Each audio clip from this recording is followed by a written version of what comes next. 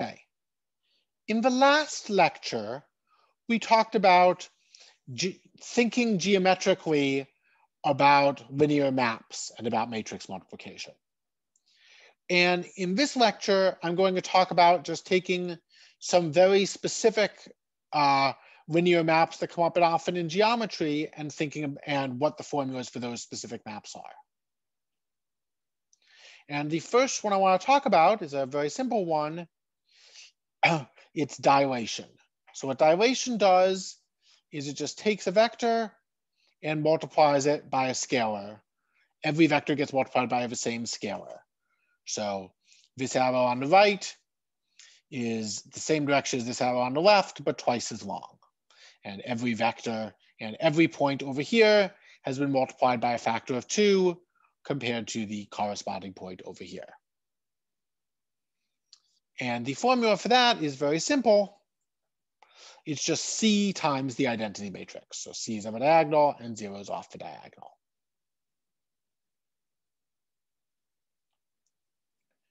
A bit more interesting is a rotation. So here I've taken the state of Michigan and rotated it by about 30, 40 degrees. So let's think through what the formula for that is going to be.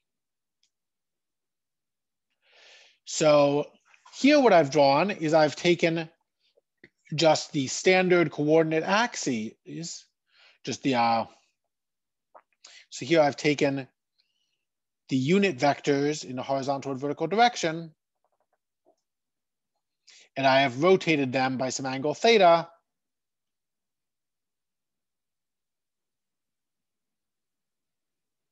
Moving this vector to here and this vector to here. And remember, the columns of a matrix tell you where 1, 0 goes and where 0, 1 goes. So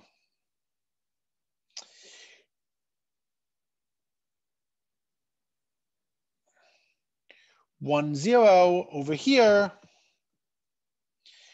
rotated to cosine theta, sine theta over here. And let's make those look like vectors. Oops. Sorry.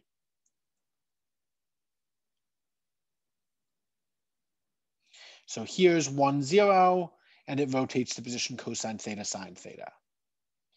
And over here, we have 0, 1, and that rotates to negative sine theta, cosine theta.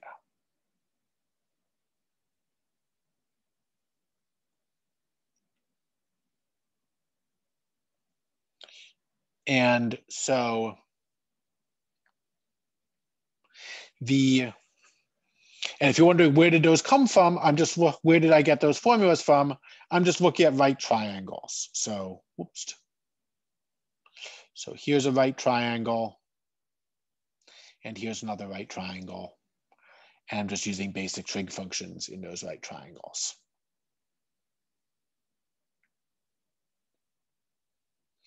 So this vector up here is cosine theta, sine theta using this right triangle. And so the first column of my matrix is going to be cosine theta, sine theta. And the second column of my matrix is going to be negative sine theta, cosine theta. You can see that it's negative because I am on the left side of the vertical axis here. I have gone into the negative x range.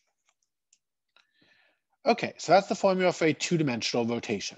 Is you have a cosine theta, sine theta in one column and a minus sine theta, cosine theta in the other.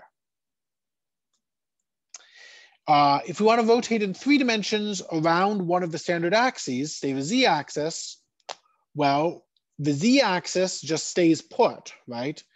The vector 0, 0, 1 in the z direction stays exactly where it is as I rotate around it. So that third column here is 0, 0, 1, reflecting the fact that that z-axis is staying put. And the other 2 columns, we're seeing the same cosine, sine, negative sine, cosine pattern as before. The formula for rotating around something that's not one of the axes is a bit messy, and I'm going to leave it off, at least for now. Okay, and now So we've done dilation, we've done rotation, and now I'm going to come to one which is really important and a bit more complicated. So this is the notion of orthogonal projection. It's going to come up a lot.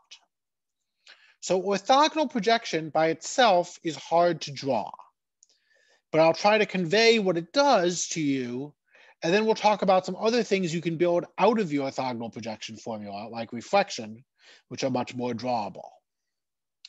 Okay, so what do we mean by orthogonal projection? So let's fix some vector v, and we will use that vector v to break other vectors up into parts. So here's the vector v. It's going from 0 to v. That's the vector v. And now we're going to take any other vector, let's call it x, and we're going to break x up into two parts. X is going to be the sum of a part parallel to v, which I'm writing x parallel, oops, and a part perpendicular to v, which I'm writing x perpendicular. And so you see x parallel and x perpendicular are two sides of a rectangle, and the diagonal is x. And x parallel points along v. Okay, so orthogonal projection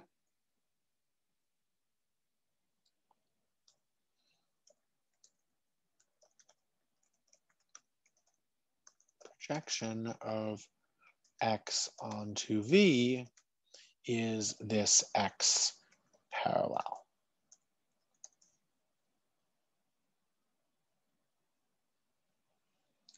Okay, what I want to talk about is how do we compute this x parallel? Okay, so we know it's going to be some multiple of v, right? Look back at that slide a moment again. X parallel goes along the vector v. So it's going to be some scalar multiple of v. And the trick to compute what scalar it is to take a dot product. So if we compute v dot x, that's going to be v dot x parallel plus v dot x perpendicular, and dot product distributes over addition, so that's v dot x parallel plus v dot x perpendicular, but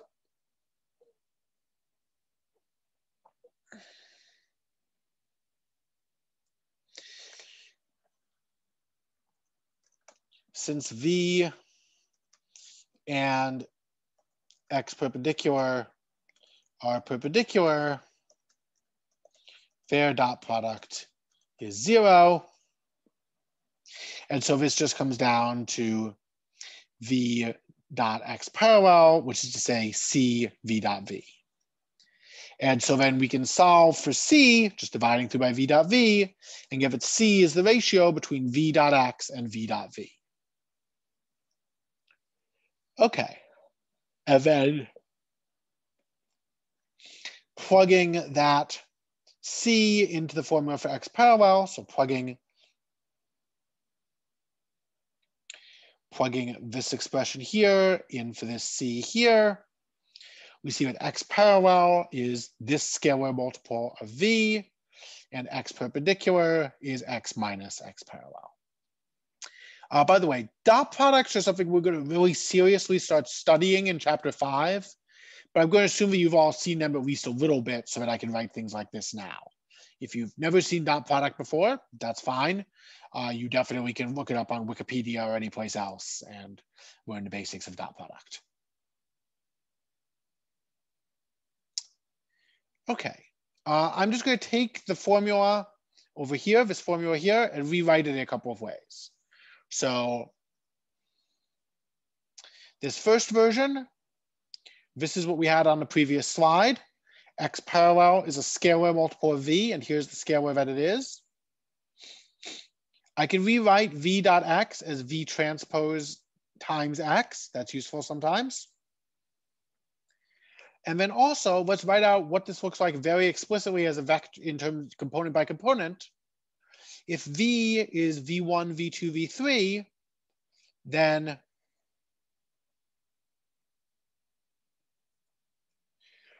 V dot V, that's going to be V1 squared plus V2 squared plus V3 squared. V dot X, that's going to be this expression over here, V1 X1 plus V2 X2 plus V3 X3. And here's the vector V copied over here. And then finally, I've rewritten this yet one more time. Over here, we see using matrices, the same formula that we saw here. So, for example, the first entry is going to be the V1 squared times X1 plus V1 V2 times X2 plus V1 V3 times X3. And that's exactly what you get if you multiply out this blue scalar by the first entry of this yellow vector.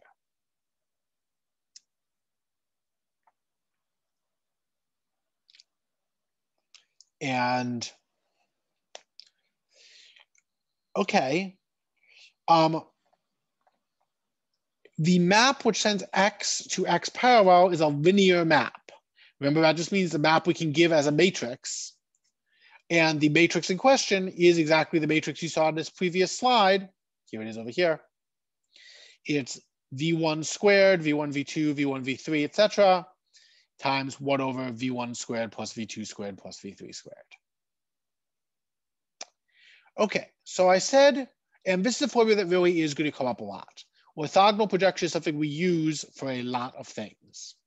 I'm going to tell you just one thing we use it for next, which is we use it to write down reflection. We're going to keep using orthogonal projection for many different purposes throughout the course.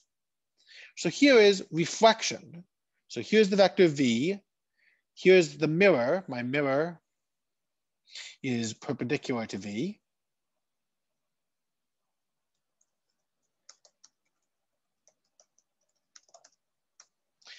And I have reflected over my mirror. So that means that the points that are right on the mirror, like this part of the UP up here, get sent to themselves, but the things that are on this side of the mirror get sent to the other side of the mirror, and vice versa. So what is the formula for this? Well, the way to think it through is by taking a vector X and breaking it into its parallel and perpendicular parts. So let's do that. So here is a vector pointing towards Ann Arbor. And here is the parallel, here's the perpendicular part of that vector, perpendicular to V. And here is the parallel part of that vector, parallel to V. When we reflect, in the reflected picture, the mirror image of Ann Arbor is over here. And what's happened is that the part parallel to V has switched signs and points in the opposite direction now. But the part perpendicular to V stays exactly as it was. So this blue vector stayed exactly the same, stayed this blue vector, but this maze vector has now turned into a vector pointing in the negative in that direction. So what I've written down here as a formula, X parallel, whoops.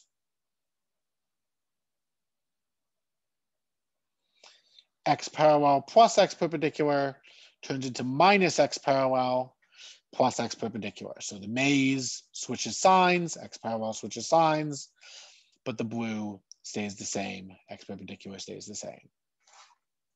And just to rewrite that a little, so minus X parallel plus X perpendicular, well, I can rewrite that as minus X parallel plus X minus X parallel, or X minus twice X parallel. And here's that formula for X parallel again.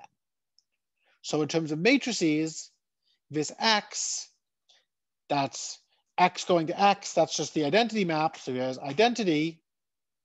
And here is minus twice the orthogonal projection matrix. Or to be more explicit, Here's the identity, and then here is twice the orthogonal projection matrix. So this is our first example of how we could use orthogonal projection to think through what a linear map should be. The formula for this reflection is kind of confusing, but it's not too bad if we think separately about, okay, how does the parallel part to V reflect, and how does the perpendicular part to V reflect? Okay. Those aren't the only geometric maps you might care about. If you read section 2.2 of a textbook, it'll give you a few more, but those are the most important ones, and we are going to stop there. Have a good day.